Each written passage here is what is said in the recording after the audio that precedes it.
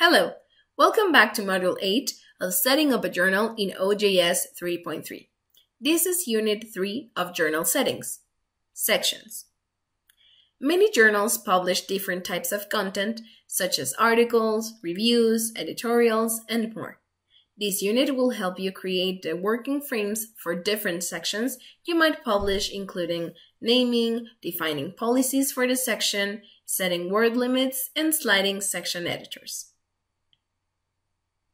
In this module, I'll walk you through the process of creating a new section.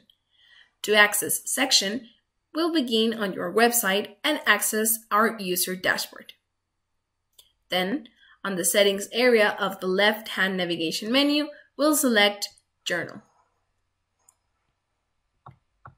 Sections is the third tab in the journal settings.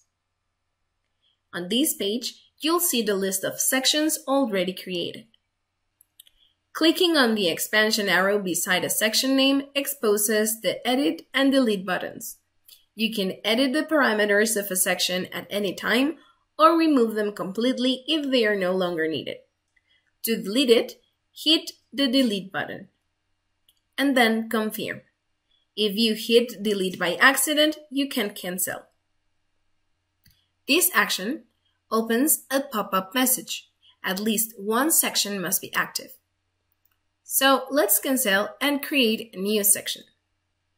Let's do it by clicking on the Create Section button in the right corner of the box. This brings up a pop-up form.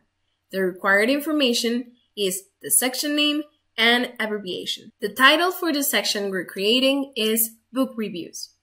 The abbreviation we'll give it is BR.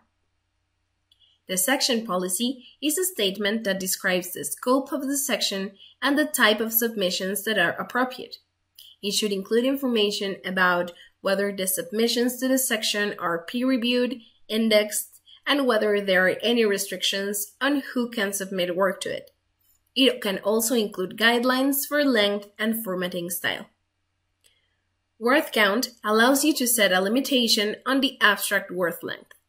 Entering a 0 indicates that there is no limit. If your journal uses review forms, they can be selected here from a drop-down menu and applied to the section. However, our journal currently does not have any review form. Review forms are created and discussed in Module 10. The section options allow you to opt out of some of the OJS automatic functions. These will apply to all items published within the section. If your journal is not using peer review on this section, which would be the case for sections such as editorials or book reviews, be sure to check this box. The Identify Items box allows you to apply descriptive keywords to your section, which helps with the search engine indexing. And finally, in this last section, you can assign the section editors. Section editors will oversee this specific section and separate submissions from the section to publication.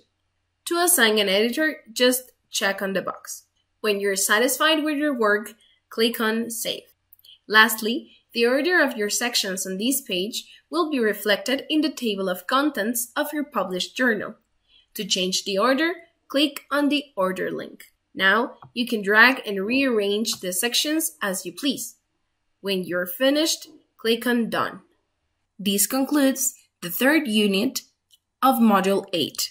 I'll see you again in the next unit. Thanks for watching.